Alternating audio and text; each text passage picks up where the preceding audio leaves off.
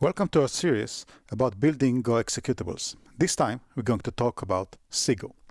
Say you have a web server that you wrote. Currently this web server contains only a health handler function for health checks. And you want to build it inside Docker. So I'm using a multi-stage build, first from Golang 1.18.1, and I'm building it, and then I'm using the Alpine Docker to distribute. Alpine is a smaller Docker image. So let's build it.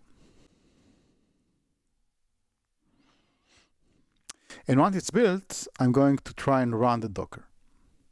And I'm going to get an error.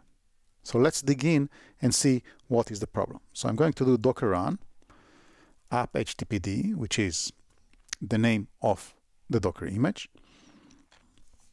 And I need to give it that I want to remove it after that, and I need the terminal. And instead of running my application, I want to run the sh shell.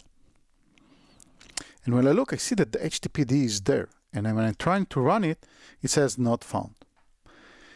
I'm going to use the LDD tool to look at the HTTPD. And it says that the HTTPD is not a static executable as usual in Go, but it actually depends on several external shared libraries.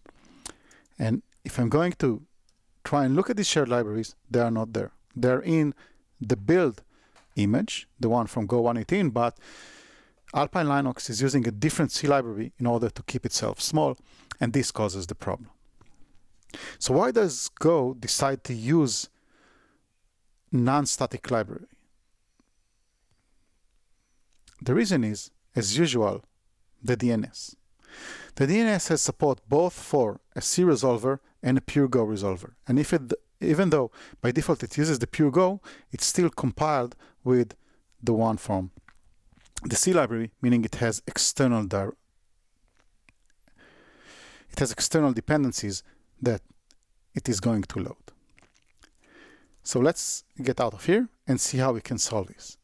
And we can do that by telling Go not to use CGO at all. And we're going to do it by setting CGO enabled to 0. This will force Go not to use any C code and produce a pure static executable that is transferable between operating systems. Let's try. So let's build first.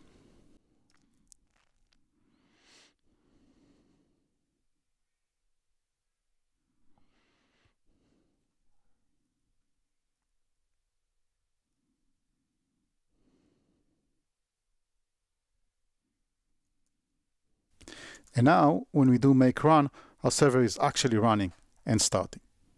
It is a pure static executable, which is easily transferable. That's it for now. Thank you for listening.